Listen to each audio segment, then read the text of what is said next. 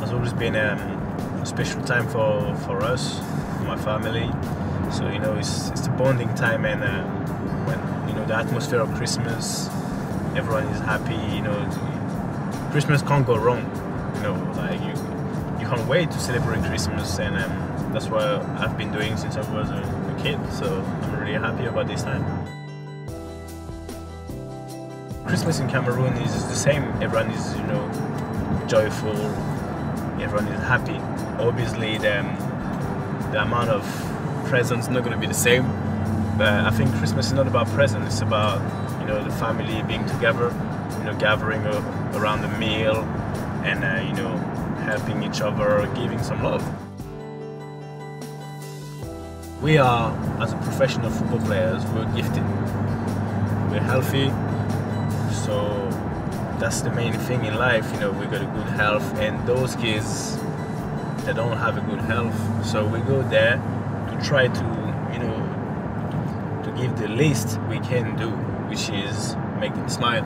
We gotta go there with a smile on our face and just try to be natural, you know, to be nice and to be happy, to be, you know, to help people, because we don't even know the impact we're gonna have on them kids. So it's just like, it's a gift. For me, it's a gift from God, and I'm really happy to be part of it.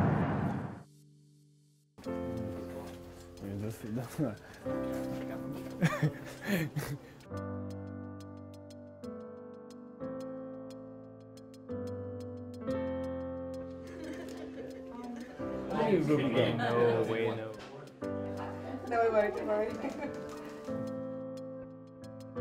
I'll leave you your bag just thank you. over here.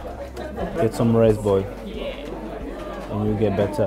We'll get his energy together before next week. Yeah. Is it still hot? See? God bless you, God. Thank you. Thank you very much. Thank you very much, Mom. Good luck. Kiss? Kiss, go mwah. Mwah. Ah, that's nice. Yeah.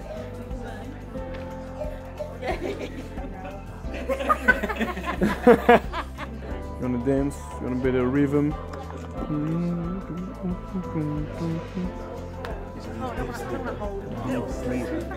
Look, deep sleep, yeah? Wakey, wakey? No? Yes, no? Now you better be asleep. You give them, mommy and daddy, some rest.